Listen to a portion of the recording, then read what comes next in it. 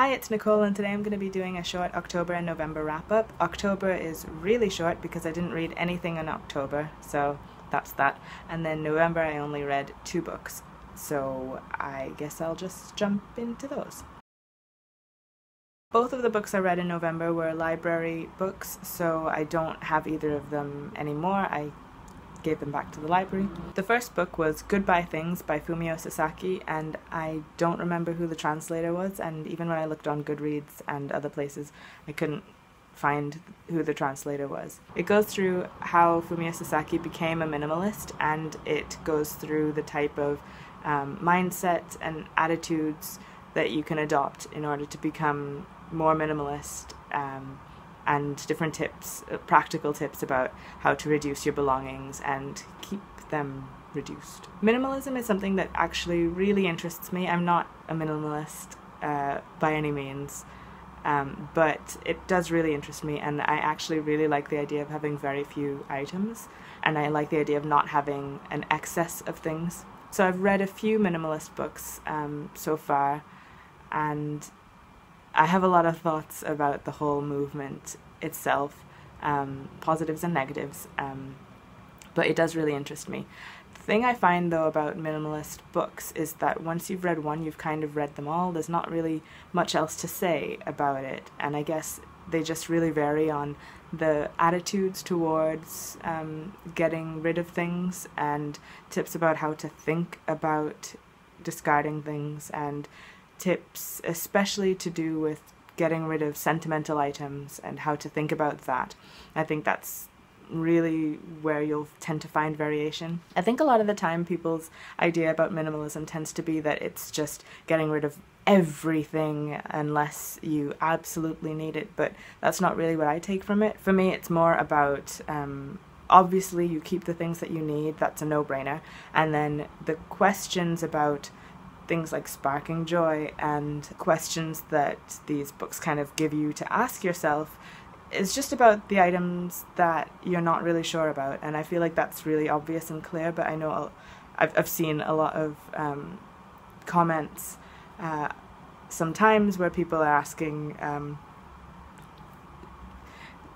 questions that I would call, I guess, a bit silly, where it's like, well, what about my medication? That doesn't spark joy, and well, obviously you would keep that because that's something that you need, and that's clearly expressed in these books. But anyway, that's beside the point, and it's referencing a different book altogether. Like I said, I do think a lot of the content for these books can feel very repetitive, but I did get 2 major things out of this particular book, and that's, I mean, all I can really ask for. If I get one thing out of a book that stays with me, I think that's good enough.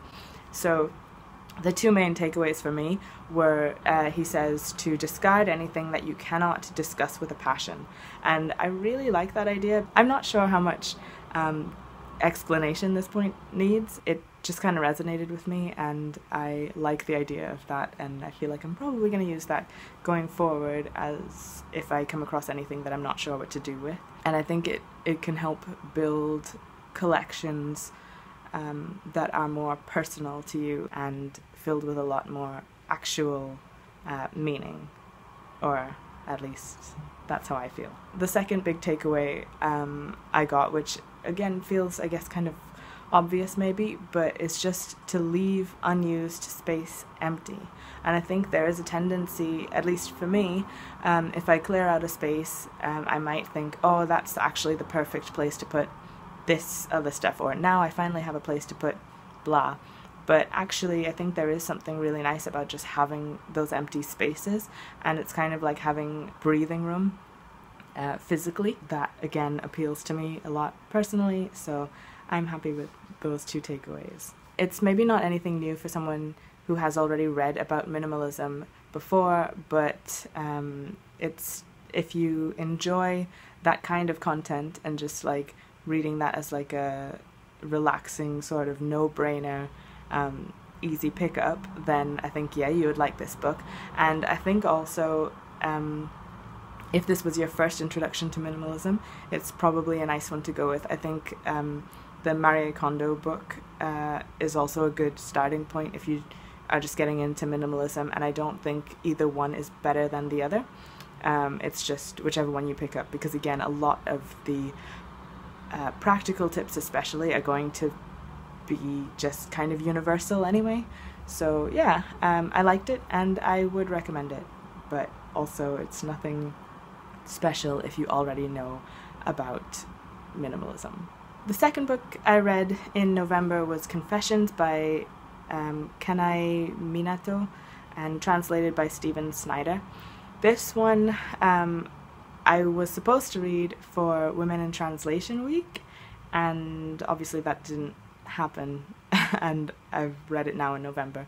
But whatever, that's fine, I got to it. This one is about a teacher whose daughter has died at school, and it's been called an accident, but she finds out that actually 2 students in her class have murdered her child, and she conducts a lecture on her last day of school before she retires, and that kicks off everything else that happens in the book. I thought it was a really fun thriller, mystery-ish kind of book, I guess, and I thought that the multiple perspectives worked pretty well in it. However, I also thought that each character didn't really feel that different from the next, so each chapter feels very like you're waiting until she gives you the clue or outright says who that character is, because they all feel very, very similar. The voice feels the same in all of them. They're all very flat, all very emotionless, all very pseudo-objective about things, all very pretend logical. And I feel like that still works for the book, and it's mostly plot-driven, I suppose, rather than character-driven. And it felt a lot like an anime to me, which maybe made it more readable and more engaging because I was thinking of it in that way already. Some things just didn't weigh up to me, and maybe it's just a difference in my Western morals and ways of thinking, and there was just a gap between those things, perhaps, I don't know. But I just felt a bit like, that doesn't quite weigh up to me a lot of the time. And also I thought for a book that was written in 2008, I found it surprising that these teenagers wouldn't think to Google certain things. Like, I don't think this is a spoiler to say, and I'm going to try to make it as unspoilery as possible, but there's a point where 2 of the students think that they have contracted HIV, and one of them in particular is super worried about it, but never once thinks, oh, maybe I should Google this and find out more about it. And that to me just felt a little bit silly, because I think if he had just done that, it would have helped a little bit, and maybe some other things wouldn't have happened. Who knows?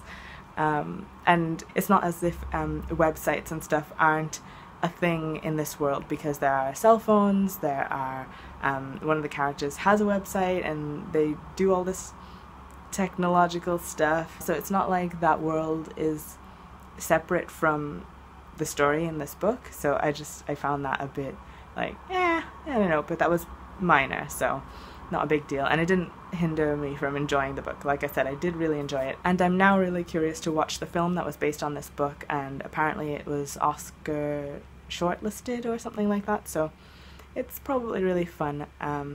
So I'm gonna check that out, and I'm also very likely to pick up more work by Kanae Minato in future. Would I recommend it? Yes, I would, but I also think you do have to suspend disbelief a little bit more than usual, I think, at some points, because I find that the logic at some points is just not super convincing, but the story just kind of carries itself along, and that's fun to follow. So I realized before I picked up the camera to film this that I completely forgot to film my third quarter check-in for my bookish New Year's resolutions, and now it's a bit late to do that, so I guess I'll just go over all the stats and everything like that at the end of the year.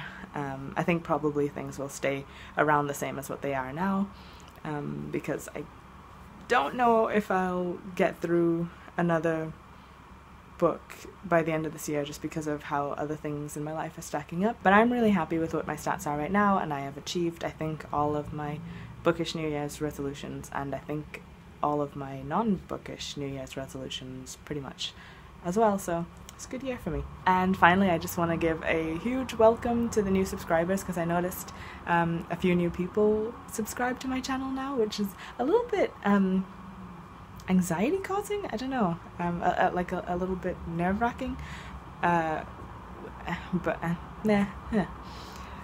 welcome, and thank you for subscribing, and thanks for all of my regular subscribers for hanging on with me while things get a bit up and down with my scheduling and stuff. I'm trying to keep to a good schedule, but I'm finding that especially now as the days are so much shorter, it's really hard to get time to film when daylight is actually good, because in my house the lighting is just, this is not interesting. Anyway, thank you for watching, and I'll see you again next time. Bye!